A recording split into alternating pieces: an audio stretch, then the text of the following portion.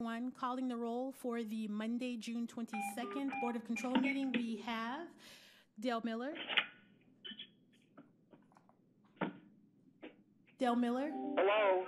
Did you call my name? I couldn't hear it very well. Oh, yes, Dale Miller. Can you hear me now? Here. Okay, Nan Baker. Here. Trevor Macular serving as an alternate for Dan Brady. Here. We have Lenora Lockett. Here. Mike Chambers serving as an alternate for Armin Buttigieg. Here. Lee Tucker serving as an alternate for the fiscal officer. Here. Dave Marquardt serving as an alternate for Mike Dever. We have a quorum. Okay, at this time, I'll give you opportunity if anyone has any questions or changes regarding the minutes of June 15th to speak. Please speak now. Hearing none, then I will make a motion to approve those minutes. Do I have a second? Seconded by Mr. Marquardt. All those in favor, please say aye. Aye. Aye. Opposed? Okay, the minutes are approved. Public comment. Do we have any public comment? Once, twice, no public comment. Moving on, contracts and awards. We're moving on to new items. The first new item is item number BC 2020-347, Department of Development. A, submitting an RFP exemption which will result in a payment to Downtown Cleveland Alliance, and the amount is being revised at the request of County Council in the amount not to exceed $100,000 instead of $400,000 for financial assistance to downtown businesses impacted by the recent civil unrest. And it's for the period June 22nd, 2020 through December 31st, 2020. And B, recommending the payment in the amount of $100,000 in connection with said RFP exemption. Good morning, Paul Herdig with the Department of Development, and also on the phone this morning is Joseph Marinucci, President of the Downtown Cleveland Alliance. We've provided some written answers to questions from board members. I would just like to briefly state that Cuyahoga County is planning to participate, subject to approval of this board, as a partner along with the City of Cleveland, Downtown Cleveland Alliance, and Greater Cleveland Partnership in providing assistance to downtown businesses who were impacted by the recent civil unrest. This is something none of us ever wanted to have to deal with, but it's here. We believe that our participation is vital to restoring the public confidence and faith in downtown businesses as they continue to reopen from COVID. And we therefore request approval of this payment. And I'm here to answer questions, and also Mr. Marinucci to answer questions. Okay, thank you, Paul. Are there any questions from our board members? Hi, this is Dale. Sure, Dale. I have one question.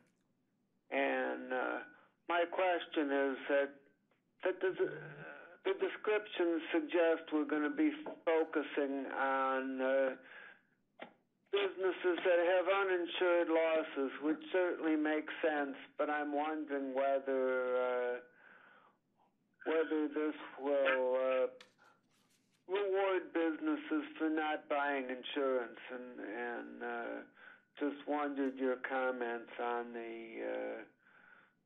the impact of that. This is Paul, and I will turn in a moment to Mr. Marinucci for greater insight on the economics of downtown small businesses. I want to thank the council member for the question and also for the opportunity to give it a few moments thought before the meeting. My opinion here is that this damage, this civil unrest, was not something that anyone foresaw. If businesses had failed to insure against fire or other routine kinds of losses and then came to us for a grant, I would have a very different opinion. But this, I believe, was an unanticipated event that really nobody saw coming. And I would defer to Mr. Marinucci for any further insight. Thank you, Paul. To Councilperson Miller, I would add that we spoke with about 75 companies or small businesses, excuse me, that were impacted by the civil unrest.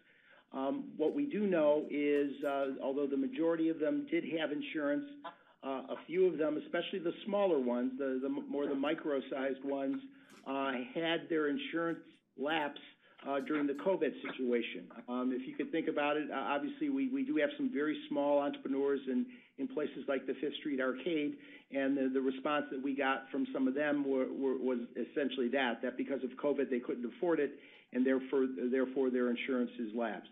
I would point out, though, that the majority of the people that we're working with do have insurance coverage.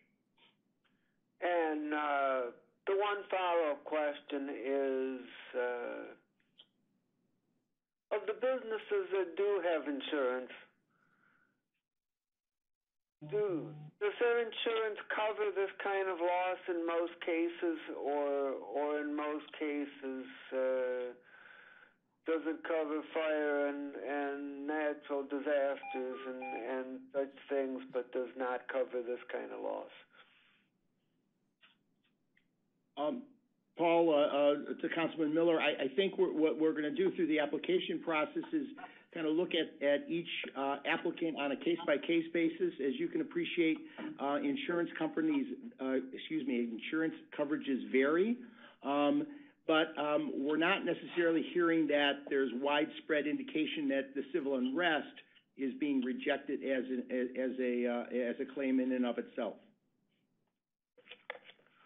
Okay, thanks. Thank you. Further questions from our board? This is Nan Baker, if I may ask a question. Sure. I know some insurances, and I've had experience with coverage of different retail spaces.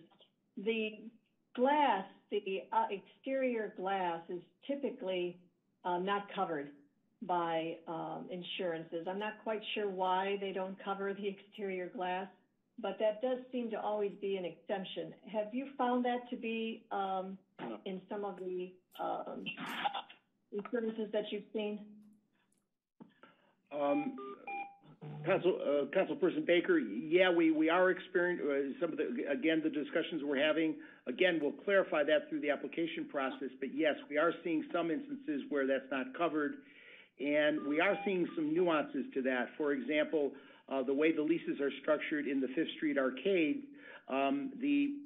clearly the internal retailers were responsible for that damage. And again, because some of them are so small, that creates a hardship, obviously.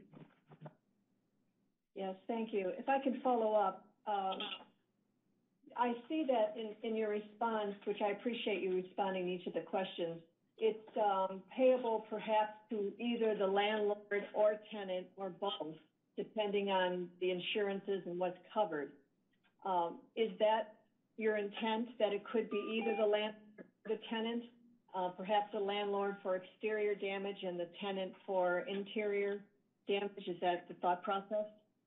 Well, again, as we look at each applicant, we will look at how the responsibility is created by the lease, and then again look at insurance to see what's covered and what isn't covered. So, although I think in the majority of instances we would work with the small business owner, in some instances we do know that there may be the property owner who might be responsible for, as you pointed out a few minutes ago, to replace the glass. Right. Okay. And just for clarification, if there is insurance coverage, either by the landlord or tenant, but there's gap that is not covered, say a deductible, or perhaps there's just different things that aren't covered by insurance even though they have it, are those also items that they can apply for some assistance? Councilwoman Baker, yes, those are the types of things we would like to use the money surgically for, not to replace insurance, but to augment where there are gaps in the insurance. Right. All right. If I may, just one last. I see you have quite a few, which is wonderful to see, of organizations that are contributing towards this cause. Do you feel at this point, with all the different entities that are contributing, that we will be able to overcome what is needed with your 1.5 to 3.5 million in damage?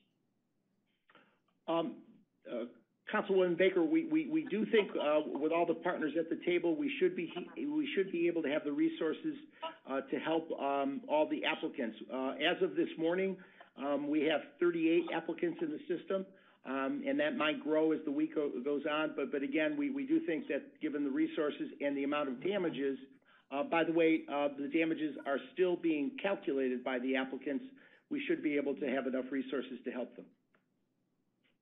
If I may, just one last question, because I'm very interested in this. The businesses that have, gotten the loans or needed to do what they needed to do in order to reopen, would this perhaps be a request to reimburse them for what they paid, or not? I mean, these businesses are losing money every day that they're not open, and are trying to do their best to do so. Councilwoman Baker, we would use these funds only to document the damages from the civil unrest of May 30th and the subsequent days. We would not look to reimburse any businesses for COVID-19 related damages, which, as you know, there are different sources of financing that are trying to help with those.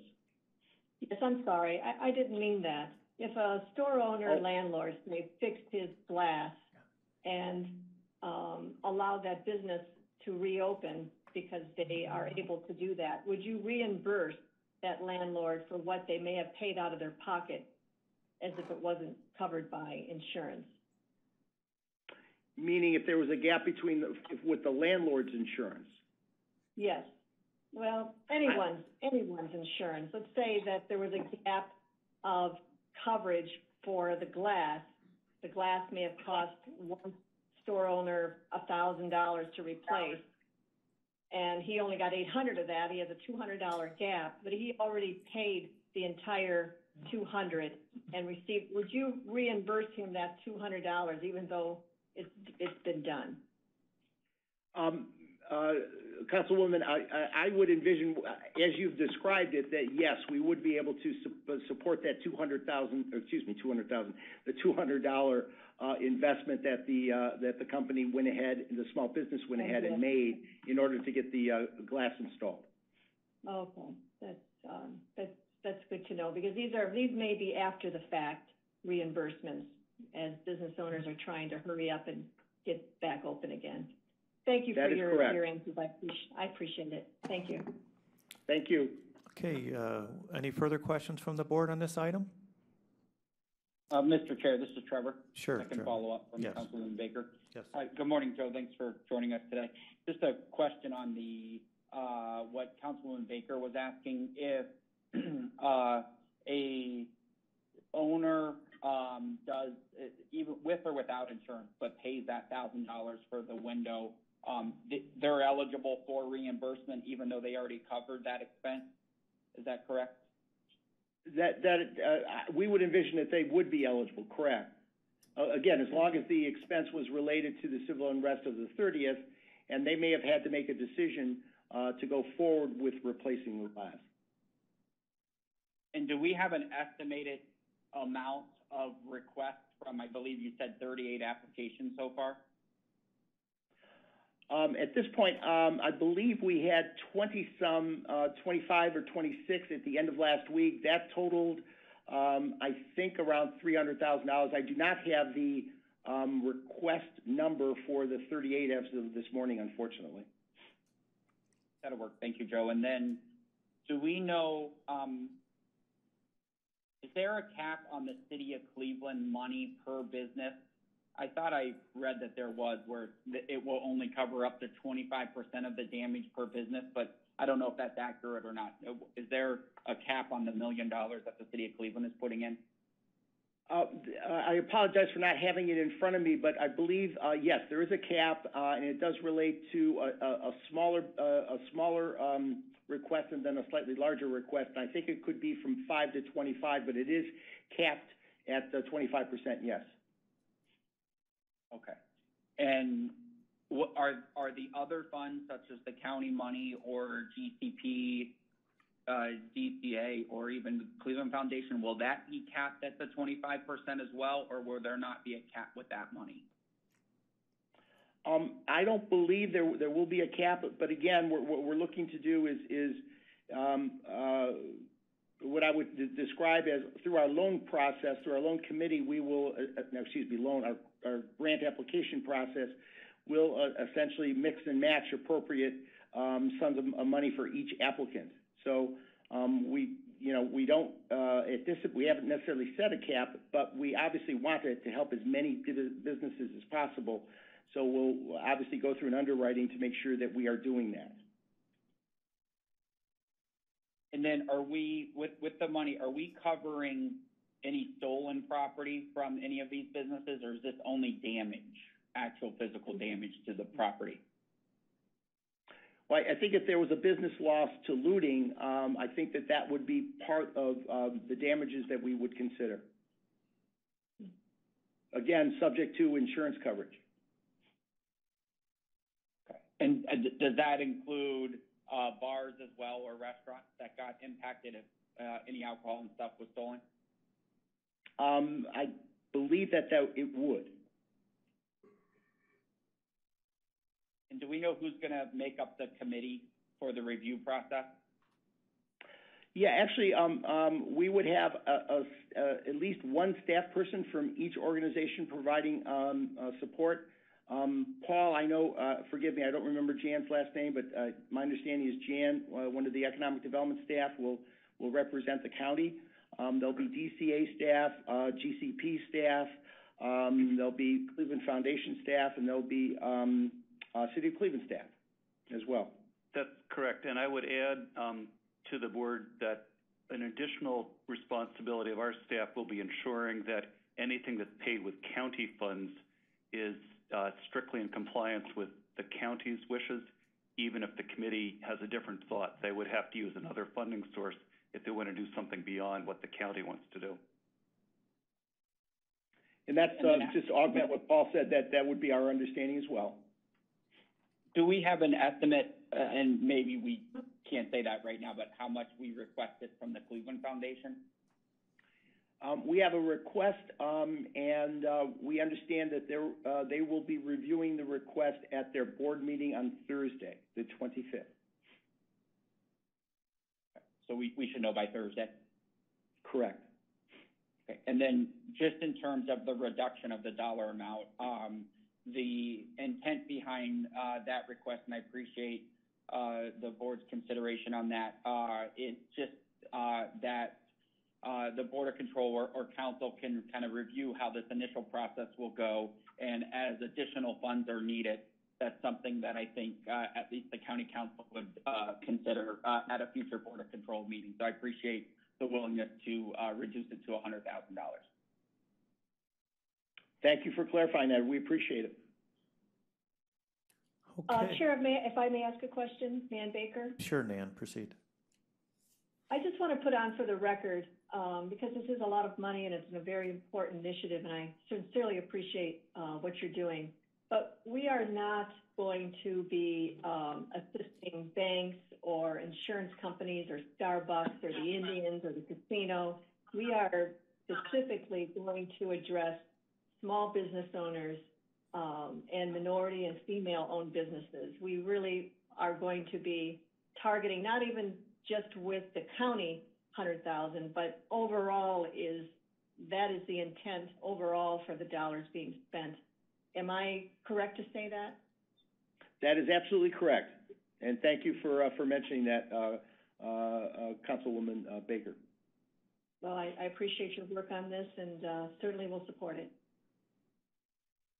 Can I ask a follow-up question to that, Mr. Chairman? Proceed, Mr. sure. Trevor. So I just, are the larger corporations, as the Councilwoman just pointed out, won't be eligible for these funds, or are they just taking kind of a second priority with these funds? I just want to get clarification on that. Well, again, we do not anticipate, for example, the casino sustained damage. We do not anticipate that the casino will be an applicant for these funds. Why not? Pardon? What? What if they do though, or what if the Indians are? I mean, how would we treat those? Well, again, we're clearly, and I think the partners in this are clearly stating that our significant priority is going to be on the small, locally owned businesses that I think you guys have articulated.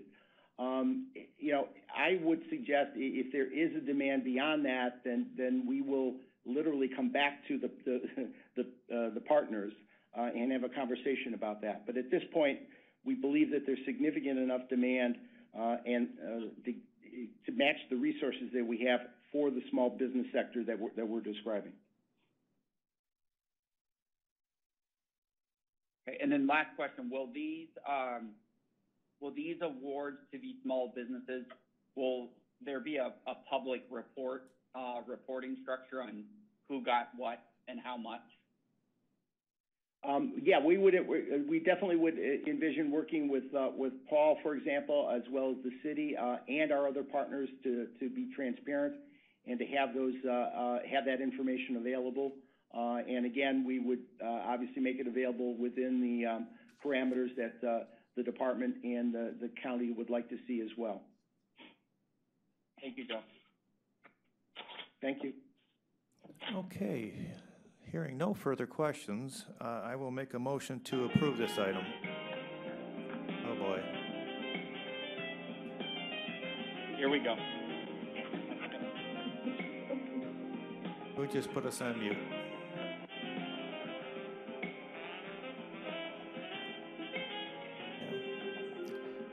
Mr. Marquardt, do you want to second that, or is that what you said?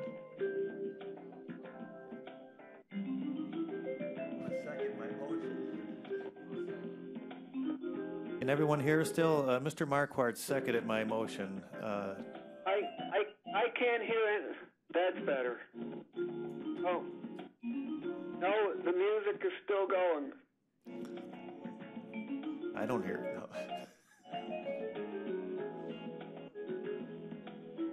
It's loud.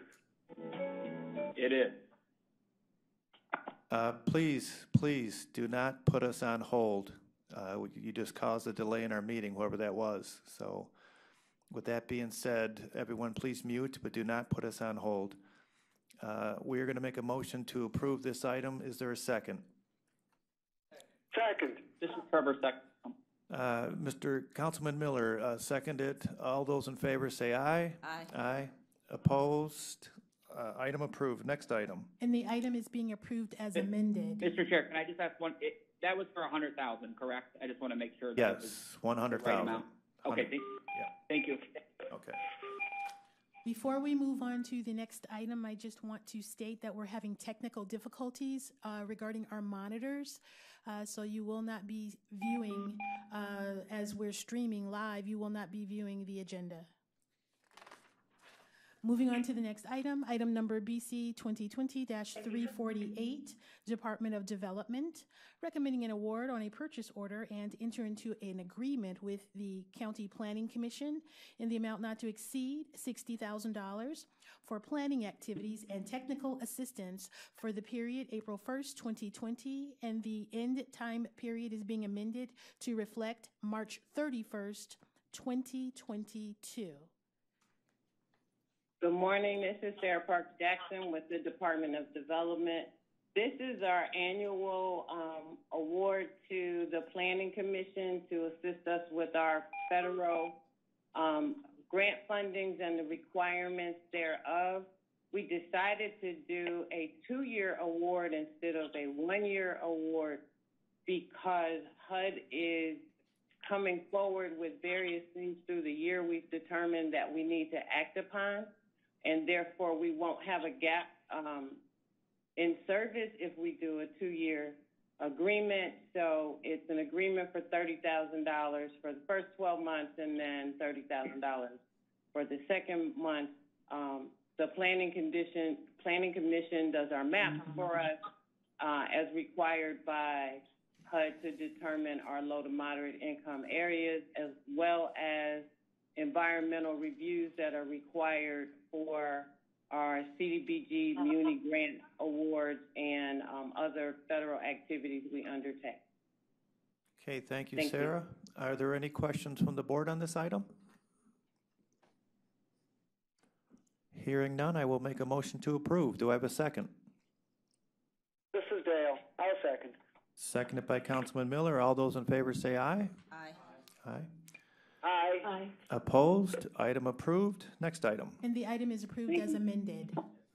As amended. Yep. Next item. Item number BC 2020-349, Department of Information Technology, submitting amendments to a contract with Infor Public Sector, Inc. for information technology services and solutions. And it's for the Enterprise Resource Planning System for the period October 27th, 2016 through October 26th, 2021, to modify the scope of services effective June 1st, 2020, and for additional funds in the total amount not to exceed $223,042.50. Scope modifications are as follows. Amendment number 53 to provide strategic sourcing and contract management training classes for end users on the rollout of new modules related to procurement in the amount not to exceed $66,240.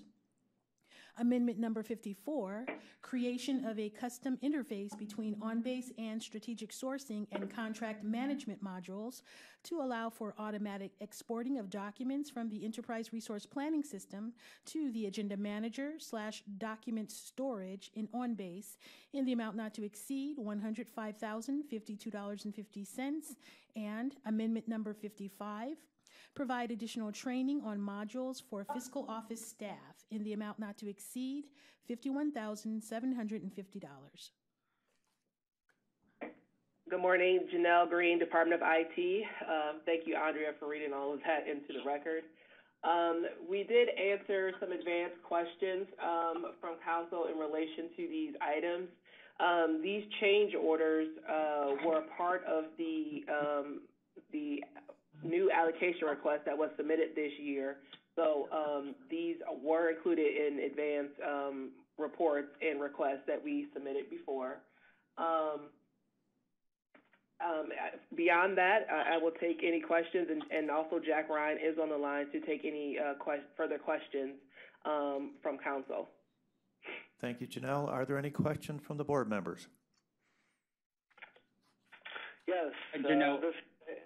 This is Dale, and my question is, I got the impression from the answers that these items fall within the current project budget and does not increase the project budget. Could you elaborate on that a little bit? Jack, did you want to handle that, or did you want me to? Yeah, this is Jack Ryan, Program Manager for ERP. These items were the items that have been briefed and were included in our budget forecast. In our last briefing, I believe we've been both in some in individual meetings, in roundtable meetings, as well as the last Finance Committee official briefing for ERP status. So they have been included. They're the three items that were included on those briefs. Okay, thanks. Yes, sir. Are there further questions? Hearing none, then? Mr. Trevor, I just want to say thanks for the answers. They were helpful. Oh, very good. Okay, I will make a motion to approve. Do I have a second? This is Dale. Second. Seconded by Councilman Miller. All those in favor say aye. Aye. Aye. Opposed? Item approved. Next item, please. Next item, item number BC 2020-350, Department of Information Technology, submitting an amendment to a contract with Harris, McKessie, and Brennan, Inc., doing business as HMB, for maintenance and software support on the WriteFax Enterprise Fax Manager server. It's for the period June 1st, 2017 through May 31st, 2020, to extend the time period to May 31st, 2021, and for additional funds in the amount not to exceed $19,216.29. Good morning, Janelle Green, Department of IT. This contract amendment is the combination of two agreements we had. One, we had the agreement with HMB for Right Fax Services, and we had another agreement with Toshiba, which, as you recall, was our former printer and copier servicer. So what we did was to transition those licenses over to HMB for management of one contract. We do have some agencies, because I believe this was a question when we presented this last time, why are we retaining fax services? We do have some agencies that do require fax services, lots of HS agencies, and then with state and federal agencies do require faxing back and forth. So that's why we do have those, as well as having a secure fax for submission of documents to HR. So we do have those licenses, and we do need to have those for county staff use. Okay, thank you. Are there questions from the board on this item? Hearing none, I'll make a motion to approve. Do I have a second? This is Trevor, second. Seconded by Mr. Mackler. All those in favor say aye. Aye. Aye. Aye. Opposed? Item approved. Next item, please. Next item. Thank you. Next item number BC 2020-351, Department of Human Resources, submitting an amendment to a contract with the Jellyvision Lab, Inc. for Alex Virtual Benefits Counselor Software Subscription Services for Cuyahoga County Employee Benefits Open Enrollment. It's for the period July 22nd, 2019 through October 7th, 2020, to extend the time period to October 7th, 2021, and for additional funds in the amount not to exceed $132,972. Good morning. Pat Smock on behalf of the Department of Human Resources.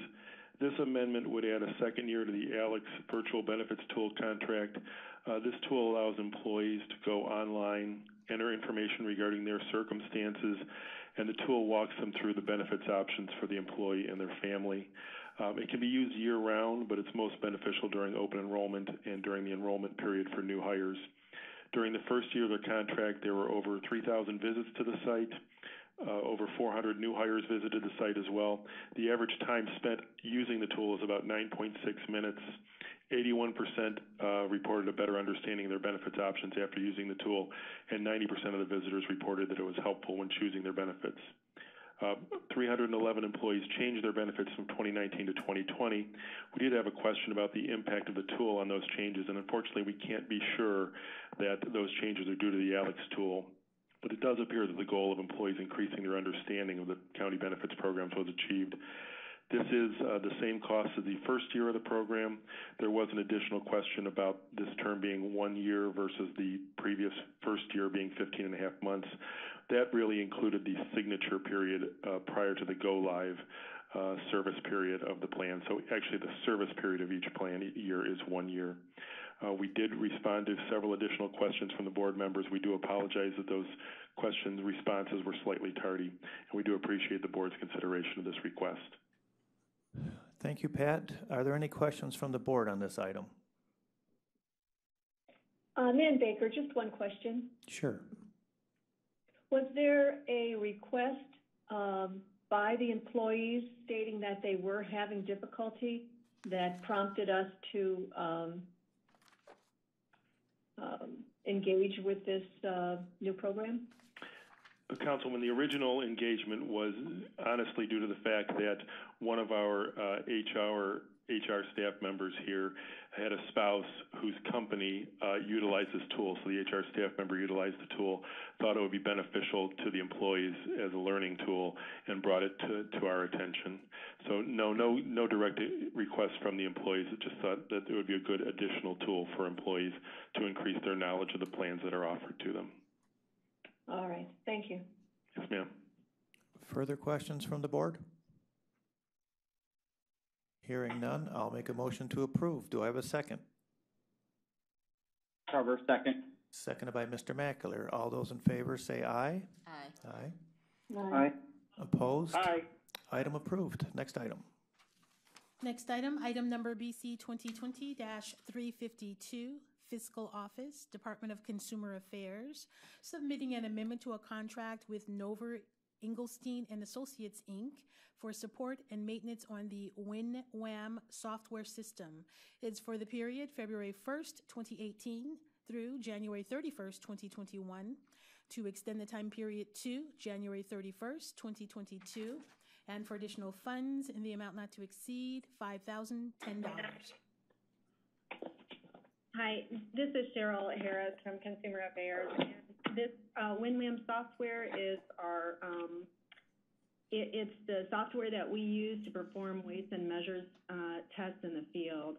All the inspectors use it. It allows us to go through with efficiency, and anytime any NIST standards or state standards change, those are automatically updated in the system so that we stay current with testing procedures and requirements. If there are any questions, I'm happy to answer them. Thank you, Cheryl. Are there any questions from the board? Mr. Chair, this is Trevor. Just to confirm from the advanced questions and answers, it looks like there is a plan to go out to bid right next year after this contract, it looks like. Yeah, and we believe that they're a sole source provider, but we just, and we do periodically look to see if anything else is in use by, other jurisdictions. But just to be, just in case there's something that we have no clue about, we'd like to throw it out for bid just to see if there's another system. But we're really happy with this contractor. They're very responsive to us, and they work very well with our IT department. And they've made changes to their system, sometimes at our request, because we felt we needed a feature. They've added it. They're a pretty responsive contractor, and we were very happy with the system. But yeah, we'll throw it out there for bid. Thank you. Further questions? Hearing none, I will make a motion to approve. Do I have a second? This is Trevor, second. This is Dale, second. Seconded by Councilman Miller. All those in favor say aye. Aye. Opposed? Item approved. Next item. Next item, item BC 2020-353, Department of Health and Human Services, Community Initiatives Division, Family and Children First Council, submitting an amendment to an agreement with East Cleveland City School District for implementation of the school-based, community-based Closing the Achievement Gap program for the period July 31st, 2018 through December 31st, 2019, to extend the time period to December 31st, 2021, and for additional funds in the amount not to exceed $191,900. Good morning, Kathleen Johnson from Family and Children First Council.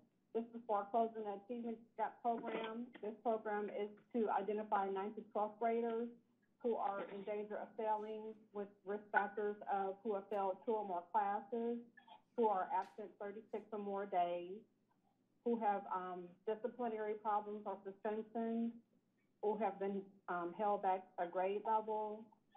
There's an intensive in school intervention program with credit retention, a vintage coordinator, and community resources and services, and college exposure trips. I know there were a lot of questions that County Council had, so I did respond by email. So if there's any more questions, I'd be happy to answer them. Thank you, Kathleen. Are there any questions from our board on this item? Okay, hearing none. Hi, yes, this is Dale. Sure, Dale. And I'd just like some discussion as to why this took so long in getting to us and whether that has any impact on services being provided or paid for. Yes, so Councilman Cheryl Stevens had some questions about this particular contract because it is in her district. So she wanted to review it. So that was a delay there. with N4 being newly implemented at the beginning of the year, our office had some distinct problems with N4, with us not being set up correctly. I am the only person who was able to enter any other contract, and then when COVID hit, it got even worse. I had about a month or so where I couldn't even access N4, so that was a major delay in why it's being brought so late. And then even working from home, I had a lot of problems, which I have gotten worked through, but I even had to go downtown like twice to work out of OPD to get everything submitted and taken care of. So these next 3 contracts are our last contracts that would be late, so we won't have this problem anymore. And I'm versed in N4 now, and I'm pushing things through much quicker now. Services were started. We did have conversations with the district about the contract not being approved as of yet, so they were aware of everything. So in the response to the advance question, it says no payments have been made to the district, but payments have been made on behalf of the program. Can you explain that last part of what you mean by payments have been made on behalf of the program? So yes, there is a program manager, Students of Promise. So there might have been some payments not for him for this contract, but I mean, if uniforms were purchased, if the district had to pay for it, if a field trip was had, if there were any activities that the school participated in before the schools were shut down, if a vendor had submitted a payment to the school would have made the payment, and then we would have reimbursed them for those payments. So I'd like to add. In spite of not having a contract, is that what you're saying? I'd like to answer. This is Robin Martin, Family and Children First Council. So this contract is a continuation. And so one of the requirements for the Closing the Achievement Gap program is that each school has a linkage coordinator. And because that person is employed by the district, typically when these amendments are in place, they keep their linkage coordinator in place. So what they do when they know a contract is pending, they minimize any other costs that they are spending related to the contract. But because the majority of the contract is the payment for the linkage coordinator, they are using funds because we're paying for that staff person. But they kept their trips and all of that at a bare minimum, if they did any. We have not received any billing from them at this point. So we've not made any payments for 2020 so far. Is that what you're saying? Correct. We have not. Okay. Thanks. Any further questions from the board on this item? This is Ann Bacon. Just one question. Proceed, sure. We have had in the past where it seemed like the breakdown happened when only one person knew how to do a task.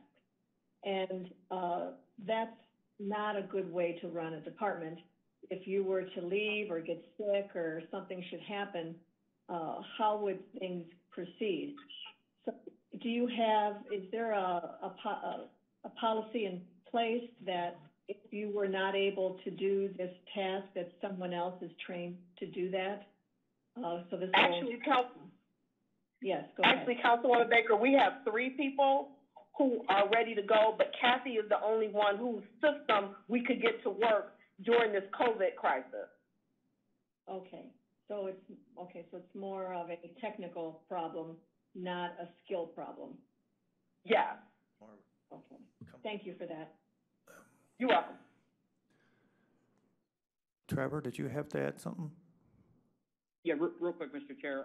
Robin or Kathleen, I don't know where we ended up with this, but do we know if the East Cleveland City School District, are they using Students of Promise? Or are they going to potentially use a different vendor? Where was that? They are not using Students to Promise. Okay, thank you. Are they doing it internally? Do you know? Or are they using some? They're doing it internally. Thank you, Robin. Appreciate it. You're welcome. Okay, hearing no further questions, I will make a motion to approve. Do I have a second? Second, Mr. Dale. Seconded by Councilman Miller. All those in favor, say aye. Aye. Aye. Aye. Opposed? Item approved.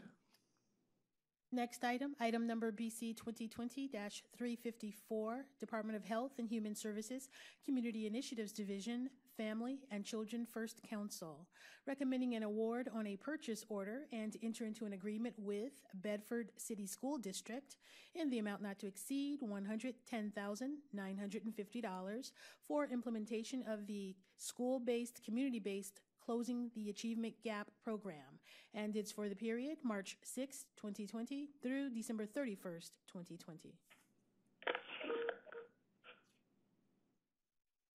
Hi, Kathleen Johnson, Family and Children First Council. This is for Closing the Achievement Gap, which is the same program as previous items for East Cleveland, but this is for the Bedford City School District. This is a new contract with Bedford City School District.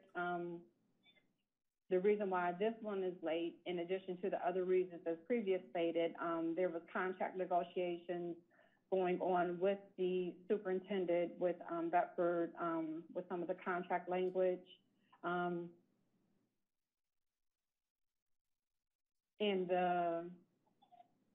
if there was any other questions that council had in regard to the reason why it was submitted late, please let me know. Does the board have any questions on this item? This is Nan Baker. I just have one question. Sure, Nan. Yes, ma'am. Understanding that this was delayed because of contract negotiations, would it have been better that we started this contract later then instead of 3/6 and begin it when it actually did get agreed upon?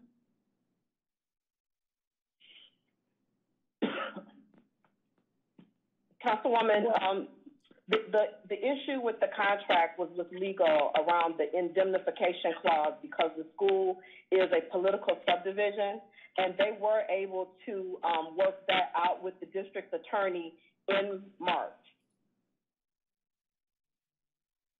Okay. So as of 3/6, we did have an agreement in place. I would have to go back and check to see when the actual signed document came to us, because I'm not sure on 3/6 if it had actually gone before their board. I would have to check the actual date. Okay. It's one thing to have a technical error, I guess, or difficulty, but I think it's another that we didn't have the contract ready to go at the date that we're asked to approve. Well, so if I could interject, ma'am, we got sent home on March 17th, and that's when I started having all the technical difficulties with, and N4 had just gotten set up, and then I couldn't start working in N4 from home right away. Yeah. And we did share with the district that the district that this date might be a problem. Okay. I'm looking up the date that signed it.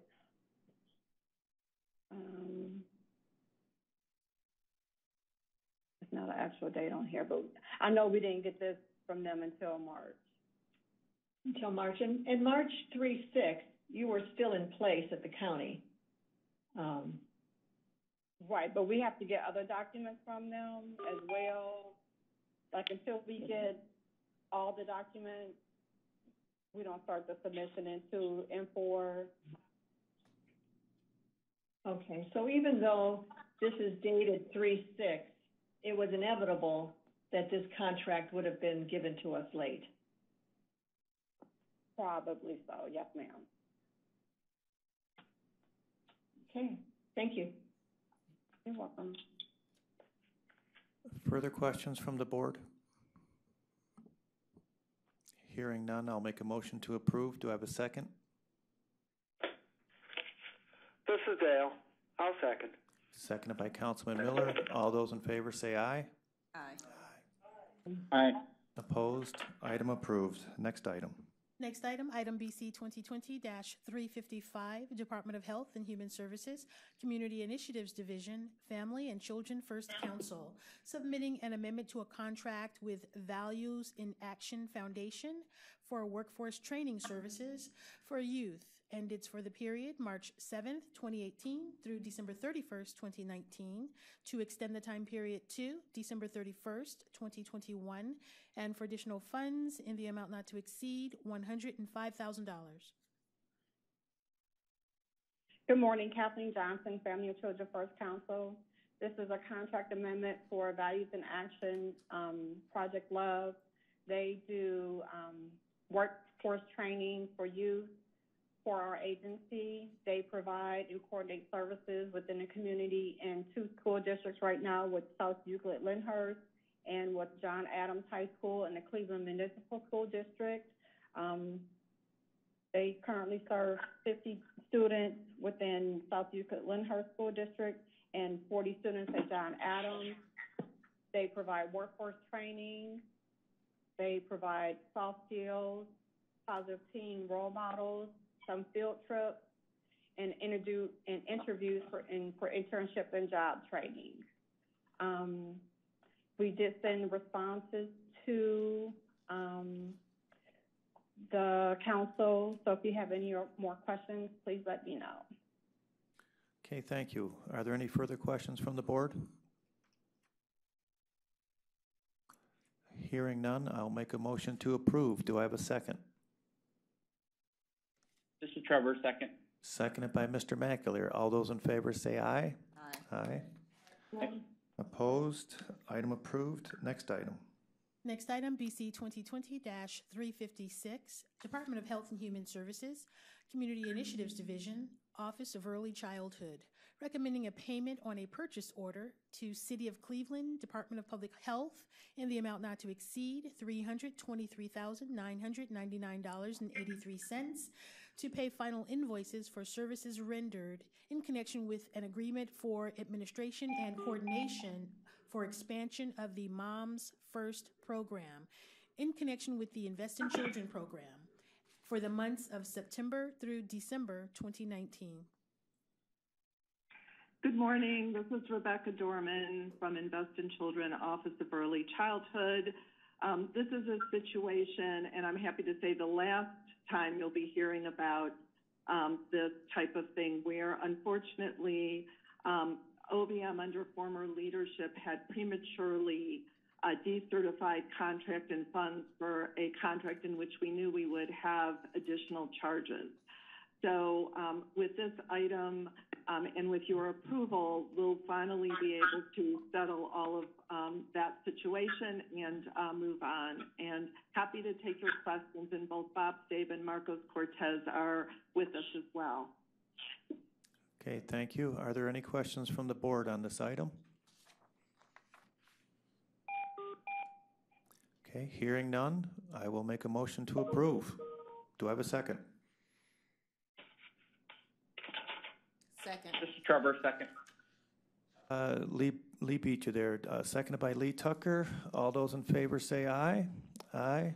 Aye. Opposed? Item approved. Next item. Next item, item BC 2020-357, Cuyahoga Job and Family Services, recommending an award on a purchase order and enter into an agreement with Ohio Attorney General, care of Treasurer, State of Ohio, Bureau of Criminal Identification and Investigations, in the amount not to exceed $212,100 for access to the National Web Check Program for criminal background checks for various departments. And it's for the period June 1st, 2020 through May 31st, 2023. Good morning, this is Chris Alexander on behalf of Cuyahoga Job and Family Services. We are requesting to enter into a new agreement with the Ohio Attorney General's Office to perform background checks for multiple county departments. This new agreement would run through May 31st of 2023. The Ohio Attorney General's Office, the Bureau of Criminal Investigation, processes all background checks and FBI checks and fingerprints for the state of Ohio through their web check services. Currently, these background checks are part of the Cuyahoga Job and Family Services OWF application process, as well as the Job and Family Services Work Experience Program. In addition, our HR department uses these background checks for the hiring of new county employees. And new this year, for the Office of Child Support Services, the notaries in the Child Support Services Office are now required to get a background check when renewing their notary license. So that department is new this year.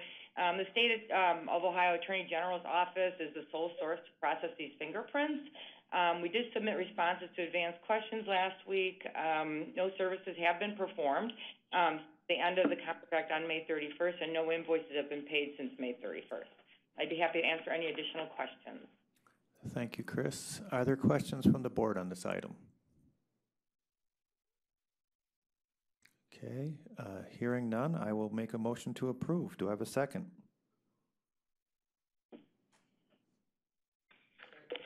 This is Dale, I'll second. Okay, seconded by Councilman Miller. All those in favor say aye. Aye. Aye.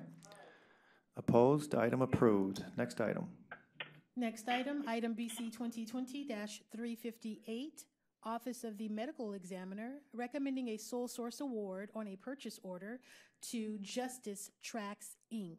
in the amount not to exceed $35,100 for 3 two-day training sessions for 6 laboratory staff on the use of Crystal Reports software, and is for the period June 30th, 2020 through July 29th, 2020.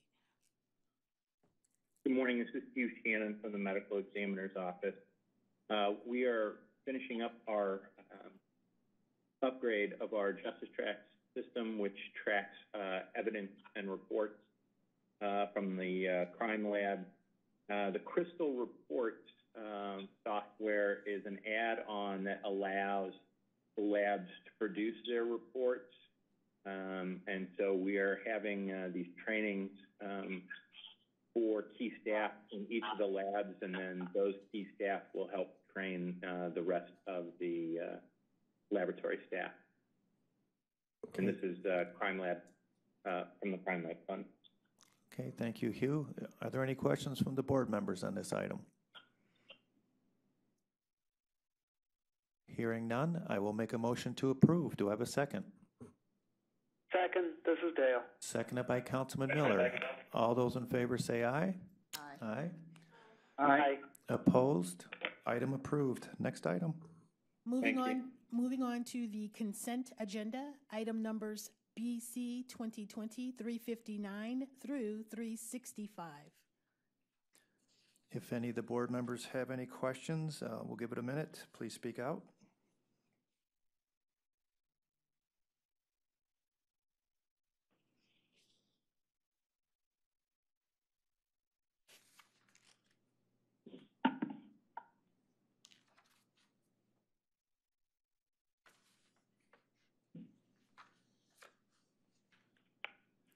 This is Dale, and I'll move for approval on the consent agenda items. Okay, it's moved. I will Trevor, second. Okay, moved by Councilman Miller, seconded by Trevor. All those in favor say aye. Aye. Aye.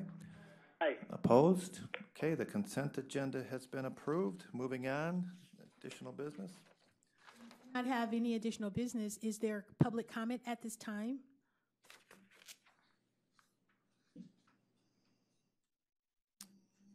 Public comment once, twice, no public comment. With that being said, then, I will make a motion. Andrea? Oh, yes? Andrea? Yes? This is Dan Basta. Are the items, were they on the consent agenda? Yes, they are. They're getting ready. They have been approved. Okay, thank you. I'm sorry. I just want to make sure. Okay. With that being said, I'll make a motion to adjourn. Do I have a second? Second. Seconded by Lee Tucker. All those in favor say aye. Aye. Aye. Aye. It's okay. We're adjourned. Thank you, everyone.